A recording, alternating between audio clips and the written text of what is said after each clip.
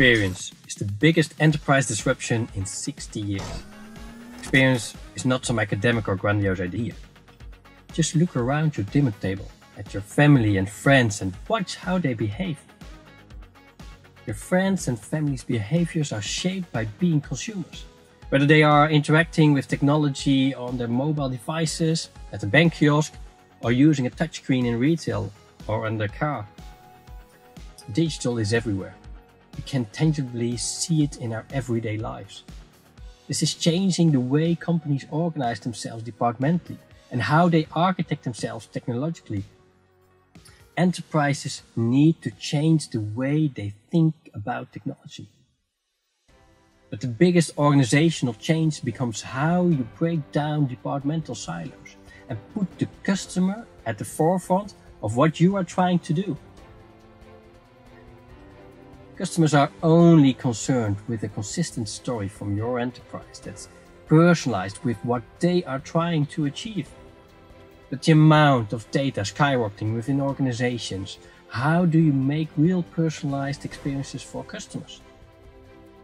John Meller, who runs the strategy and business development and alliances group at Adobe, gives us a practical example in his everyday life. I get a lot of alerts from Delta on my app that aren't really interactions that I initiated, but it's information that's being generated from the machines around me that is important to me, and it helps my experience. IoT is quickly becoming a key technology in giving truly personalized experiences for customers.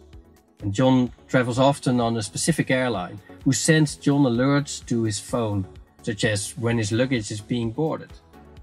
This is an IoT interaction because John's luggage passed an IoT sensor that resulted in his phone being automatically alerted, which greatly improves his experience as an airline customer and traveler. And this is just one of millions of examples how enterprises are improving the customer experience. But what about from an organization perspective? How are technologies helping organizations overcome challenges when delivering a great and personalized customer experience?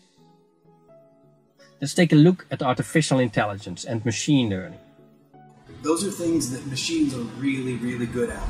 They're good at watching data, lots of data, 24/7, many times a second. It's impossible for people to look at and understand the vast quantities of data being generated and determine trends or anomalies within that data. But artificial intelligence and machine learning can watch data and spot trends or positive or negative anomalies. It facilitates in identifying offerings for consumer groups based on regions or demographics, for example.